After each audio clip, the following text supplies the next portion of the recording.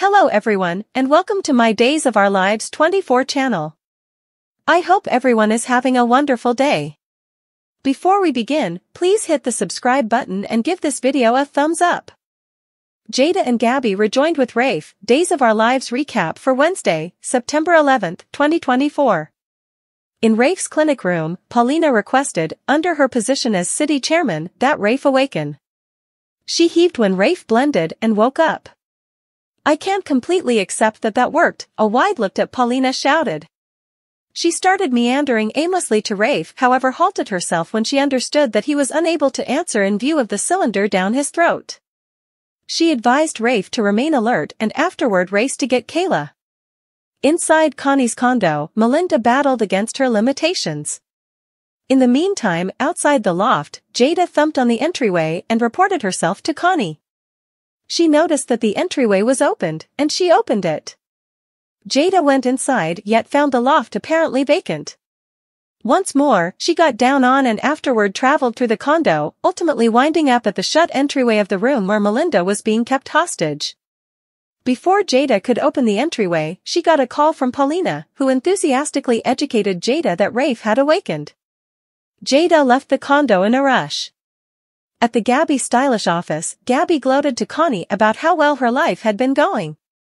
Connie constrained a grin and created some distance from a distracted Gabi. With her back turned, Connie took out a blade and murmured, "Not for a really long time, whore." As she began following toward Gabi with the blade, despite her good faith, the telephone rang. Gabi replied, and when she hung up, she informed Connie that Connie expected to track down Melinda Trask right away. Connie misled a befuddled Gabi that Melinda had withdrawn from non-attendance. Gabi fretted over what she would do. In any case, Gabi's state of mind worked on significantly after Paulina called her with the report about Rafe's enlivening. She cheerfully transferred the news to Connie and hurried out, to Connie's shame. Afterward, Connie showed up back at the condo and tracked down a crying Melinda. She snarked that essentially she got a grin from Lee as she looked toward the smiling cardboard pattern. Connie eliminated Melinda's gag and said that she had been compelled to get back ahead of schedule after Rafe's startling arousing had sidelined her arrangement. Melinda was satisfied at the turn of events and figured Connie may be terrified. Connie laughed at the intimation and reminded Melinda that Rafe had not seen his aggressor. Melinda battled that Connie actually looked anxious. Connie conceded that she was irritated in light of the fact that hussy is beyond happy, alluding to Gabi. Connie told and entertained Melinda about her bombed retribution conspire against Gabi. Connie's demeanor obscured, and she expressed that only one way stayed to make Gabi pay. Melinda's grin fell as Connie displayed the blade and stepped toward the bed. At the point when Kayla later went into Rafe's room, she analyzed Rafe and eliminated his cylinder. She asked him to relax after he moaned in torment. He figured out how to ask what had befallen him. Kayla refreshed Rafe on his condition and on the tests that had been run on him. Jada ran into the room and embraced Rafe, who was glad to see her. Afterward, Jada sat with Rafe and communicated her bliss at his revisitation of her. Gabi showed up presently and imparted a warm gathering to her sibling. Rafe actually needed to realize what had befallen him, so Jada and Gabi warily inquired as to whether he had been gone after at the burial ground. Rafe had a memory of being on the telephone with Paulina and afterward feeling an unexpected aggravation in his back. Be that as it may, he had not seen the essence of the individual who had gone after him. Rafe was paralyzed after Gabi and Jada uncovered that Bobby had been distinguished as the aggressor and that Bobby had evidently ended it all. At the point when he recommended that the story was finished, Jada looked suspicious. Afterward, Jada helped Rafe eat and demanded that she would be spoiling him until he recuperated. He needed refreshes on the police division, so she educated him regarding her arrangement as chief and about a high-profile quick in-and-out case. Rafe out of nowhere had a memory of hearing a lady express something about an open grave, however, he didn't transfer the memory to Jada. Outside Rafe's room, Paulina and Kayla communicated help at the development. Kayla showed that Rafe's experimental outcomes had been empowering. She predicted no issues or enduring impacts from his trance-like state. In the recreation area, Chad moved toward Stephanie and apologized for being late for Everett's commemoration as he had taken the children for their most memorable day of school. Stephanie got it and made sense of that. She and Jada had proactively dissipated Everett's remains. She felt it suitable, since she and Jada had known Everett the best. Stephanie referenced her puzzlement at the reaction she had gotten from Everett's alleged companion Connie. Stephanie credited the misconception to Everett having lied once more or to Leo misunderstanding his realities. Chad communicated his lament that there'd been not many individuals at the dedication, since he realized it had been a hard day for Stephanie. She recognized the trouble yet felt that Chad additionally had it unpleasant planning for the children's most memorable day of school without Abigail.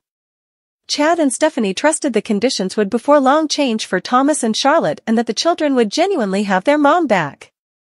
Chad asked about Stephanie's gathering with Abigail, and Stephanie answered that their experience had gone pleasantly. Stephanie had amused Abigail with tales about the cousins adolescence takes advantage of, however Stephanie had found one piece of the discussion odd.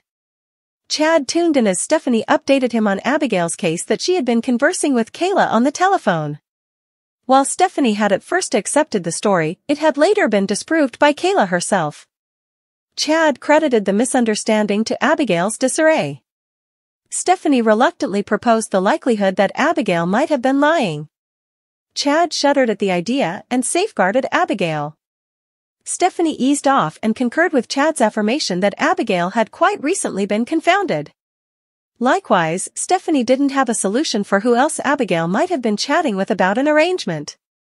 Stephanie communicated hopefulness that with time, things would improve with Chad and Abigail. Stephen Nichols, cross-examined Abigail, Annalyn McCord. At the DiMera house, Abigail speaked with Stefano's representation. She communicated her culpability for having deceived Chad yet focused on that she was doing what she needed to do. She further made sense of that family meant the world to her and her sibling, similarly as it needed to Stefano. Steve showed up at the room's entry, frightening Abigail. She hopped from the couch, and he was sorry for upsetting her. After Steve explained who he was to Abigail, he asked her what she had implied about family and her sibling. She guaranteed she had been discussing the cozy relationship she'd been informed she had with her sibling. Steve hyped up JJ, and when Abigail conveyed her trouble with staying aware of the multitude of names, Steve referred to his companion Abe's new involvement in amnesia. He guaranteed Abigail that he would help her, similarly as he had finished with Abe. Steve then, at that point, raised Abigail's declaration that she had been chipping away at a treatment plan with Kayla.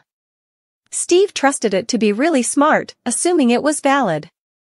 Steve conveyed Kayla's affirmation that she had not spoken with Abigail the earlier day.